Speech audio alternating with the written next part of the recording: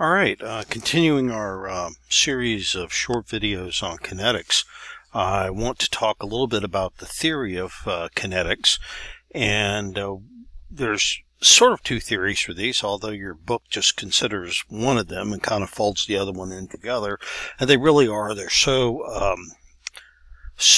complementary theories that there's just isn't like there's a competition that one theory is better than the other. They both work together very well, even though they take a little bit of a different approach to them. And it's this kind of a unified approach, but that's okay. So the theory that we generally operate on is called collision theory, which says that for molecules to react, that they have to collide, okay? And that the rate at which a reaction happens is going to depend on three factors. One of them is how frequently things collide. That is how what's the rate of collisions per time. And so you can think about this, that if your concentration was increased, right? If we increase our concentration, that's going to increase our rate of reaction, right? That makes sense. You kind of know that instinctively. And then the other thing that this also suggests is that, temperature increasing might also increase the rate, although we'll see another reason to explain that as well. But, typically the rule of thumb is that if you increase the rate of reaction 10 degrees Celsius, if you increase the temperature of reaction 10 degrees Celsius, the rate doubles. Now, and we saw back in the gas law chapter about how the motion of gas particles depended on temperature, and that's true of motion of particles in solution as well. All right, now there's a factor that's called, the second factor is called the orientation factor. It's that the atoms have to collide in the proper way. So we've got a figure down here. The 1713 is the figure for the reaction of carbon monoxide with oxygen to make carbon dioxide and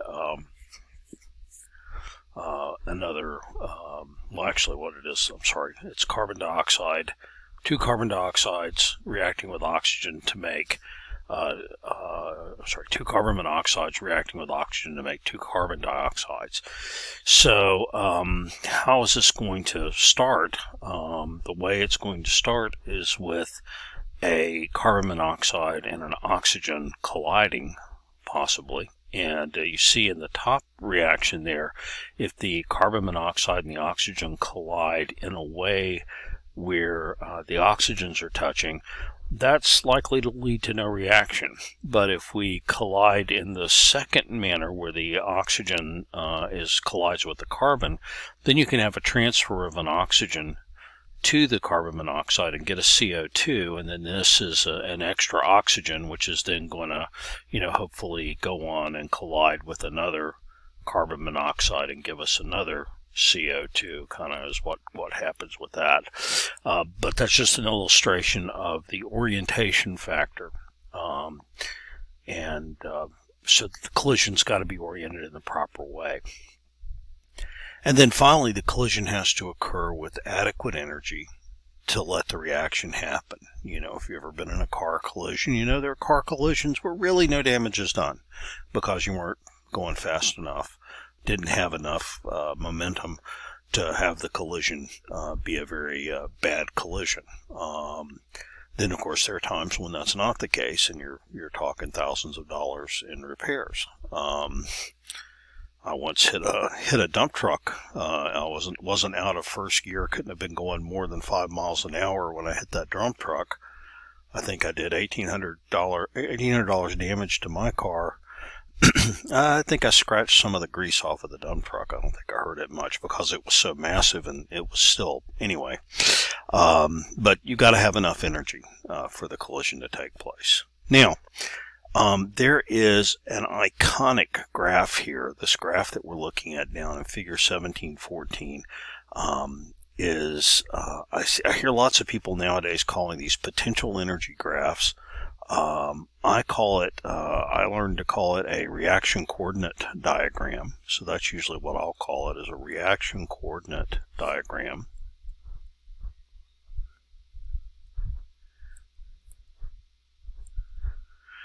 But potential energy graph is not a bad one either. It is a graph, not a diagram. This extent of reaction is what I call the reaction coordinate. It's an arbitrary progress of the reaction. It's not time exactly. This is about a single event happening in a reaction, so it will be time only for that single reaction event happening. You know, one molecule of A and one molecule of B are reactants getting together to react and form our products, C and D. And in kinetics, what we're interested in is this hump in the middle. And up at the top of the hump, we have something called the transition state. And the competing kinetic theory is sometimes called the transition state theory. And the transition state theory talks about this energy, which is always a positive energy here called E sub A. That is the activation energy. And it's the energy that has to be put into the reaction to make it happen. Every reaction has a barrier to the reaction happening like this, an activation energy. It's just in some cases the activation energy is low enough that the energy that's present in the environment at that temperature is enough to let it get over the hump. Sometimes you do things to deal with this. You try to prevent reactions by cooling them down. This is why you put the milk in the refrigerator, right? If you put the milk in the refrigerator, it cools the milk down. The reactions that happen to make the milk go bad are slowed down because there's not enough energy there for them to surmount this activation energy barrier. It takes them longer to do that. There is an equation to describe this. Is called the Arrhenius equation. I just copied that from the book. Little k is the rate constant of a reaction. A is a term that's called the pre-exponential term, and we won't deal with that very much at all in this class. It's not got any kind of great insight. E here is the number E, that is the base of the natural logs. That is something around, let's see if I can get this for you here. It's something around 2.7, I think, 2.718, right? So it's 2.718, and it's defined on out about that. It's the base, though, of the natural log. ln function, not the log log, but the ln log. And then that is raised to the negative activation energy divided by R times T, where R is the gas constant, but it's in the units of usually joules, so it's 8.314 joules per mole Kelvin, and the T is the temperature in Kelvin. And A, the pre-exponential term, just carries the units. This again is the pre-exponential term, and it carries whatever units K has. So if it's a first order rate constant, it's reciprocal seconds, and so on and so forth. That equation has a logarithm version of it. If you take the natural log of everything, you get the equation that you'll see down here. ln k, well, let me spread it out for you here a little bit. ln k is equal to ln a, and then negative E sub a over RT. That is the log version of the exponential version of this Arrhenius equation.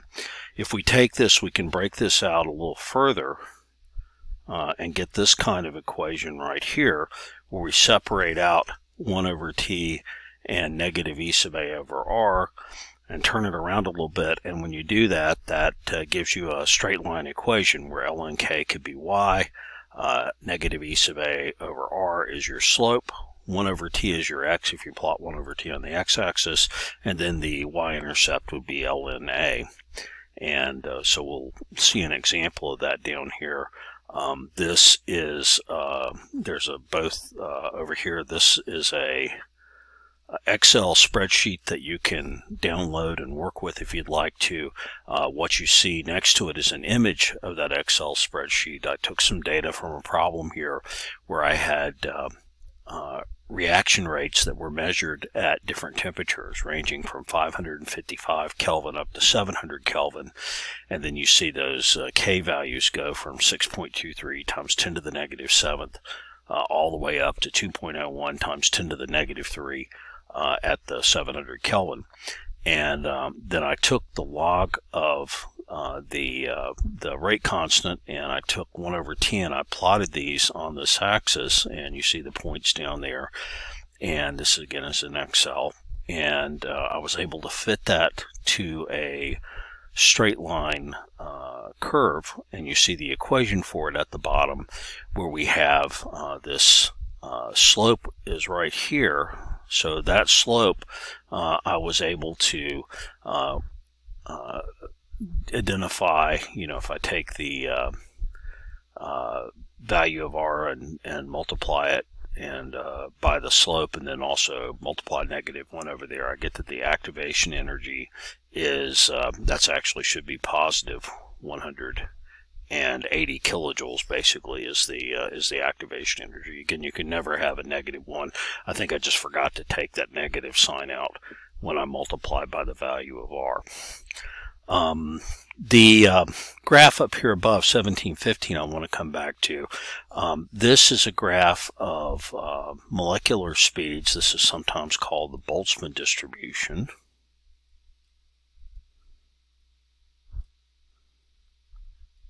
And what the x-axis is kinetic energy or speed. Kinetic energy, of course, is 1/2 times the mass times the velocity squared. So kinetic energy and velocity pretty much graph out the same way.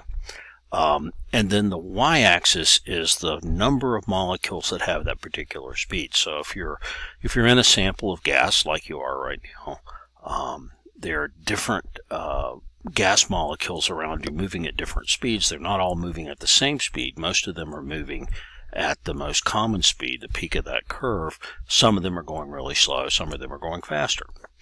And so if we have a reaction and we have our molecules moving, some of them are above the activation energy. And you see they have two cases here. The first case here is where we have a higher activation energy. Maybe that is a reaction that's not catalyzed. And then if we can add a catalyst, one way a catalyst will work is it'll lower the activation energy, and the area under the curve between those lines and the end of the curve, that area gives you the number of molecules. And again, that's suggesting the use of integral calculus, which we're not really doing, but you can kind of see that the area of the higher activation energy isn't as big as the area for the lower activation energy, which means that the lower activation energy would have a faster rate constant. It would go faster. In the second case, we've got two temperatures. Temperature 1 is in red, and temperature 2 is in black. So we've got two curves representing that. And so temperature 1 might be the temperature in the refrigerator, and temperature 2 might be the temperature out on the counter. And you see what happens is that as things warm up, the curve of the distribution of the energies flattens and moves to the right a little bit. And so what happens is, if you look at the area under this curve again out here for this activation energy, the one for the higher energy case has got more than the one for the lower temperature case. So that explains why the milk goes bad faster sitting out on the counter than it does in the refrigerator. So there is a final shot to make about this. This is what's called the two-point Arrhenius equation.